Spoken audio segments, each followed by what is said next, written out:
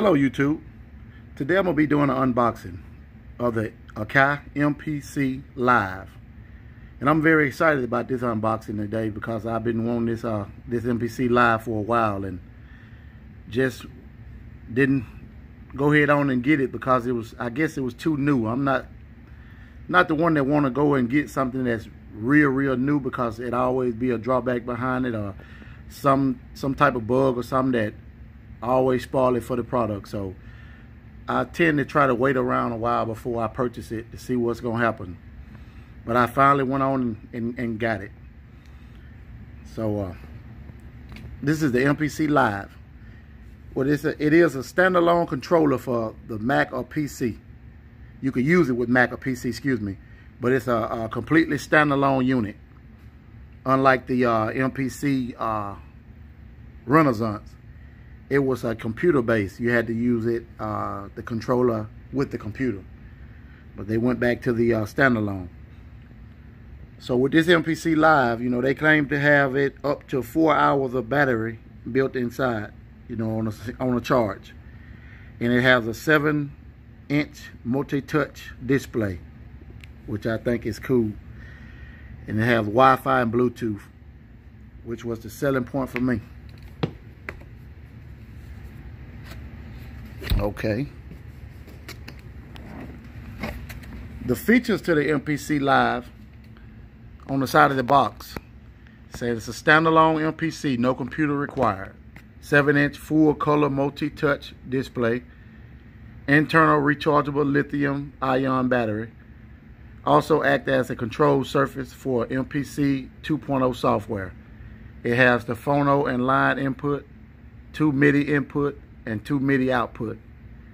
16 gigabytes of onboard storage. Over 10 gigabytes of sound content included.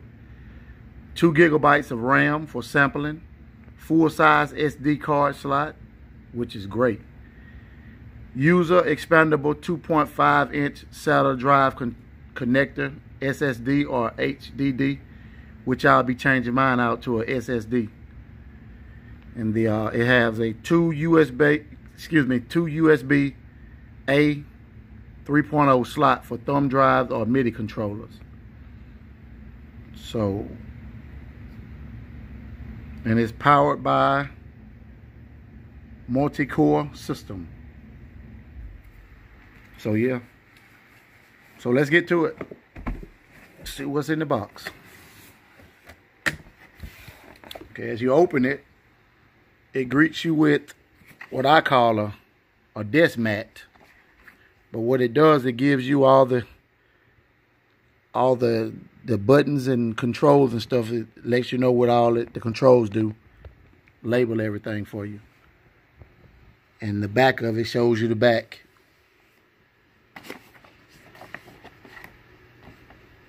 And it gives you a kind of like a picture step-by-step of how it works, or give you a good idea, you know, how to work it. Controls and all. So it comes with a manual, of course. Comes with the cool little dust wipe cloth. And the power cord, which is a 110 volt power cord. Plugs into your regular wall. If you're in the US, plugs into the wall. And has a box here.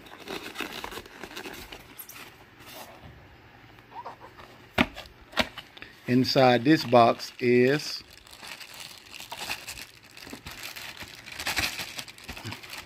the other part of the power cable, adapter, I'm sorry.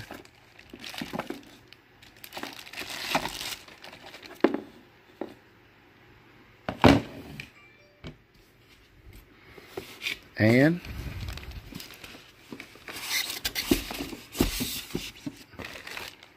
it comes with a USB cable. Glad I don't have to go and purchase one. Well, I wouldn't have to purchase. I have a bunch of those cables, but pretty good that Akai also included them in there.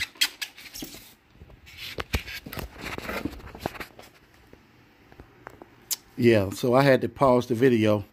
Like everyone says in their videos, it's hard to record with one hand. So I had to put that out there. So yeah, on the paper here of the Akai MPC Live itself, it has the safety warning on the paper here. And here it goes. Drum rolls. The MPC Live. Oh man, that's got a little weight to it. I didn't expect it to be this bulky, but I'm glad. I mean, I don't have any gripes about it. The buttons are pretty standard. If you use the Renaissance, it's a little thicker, a little chunkier than those buttons. So, seem to be built pretty good. The buttons they feel pretty good. This bottom knob is a turn knob. It's like a clicker. And this one is a free spin. Well, actually, all four of these are free spin. And there's a button. And these are pretty nice clicking buttons also. So it seems to be built pretty sturdy.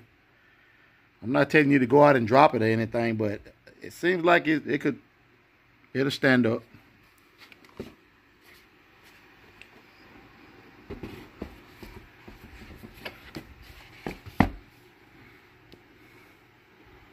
I can't wait to dive in and see how this thing goes.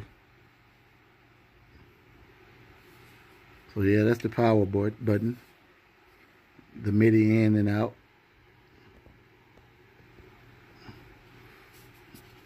So yeah, that's the unboxing of the Akai MPC Live.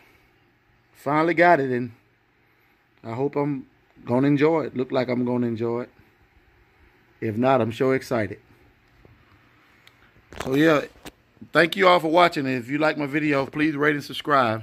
And you'll have a blessed day.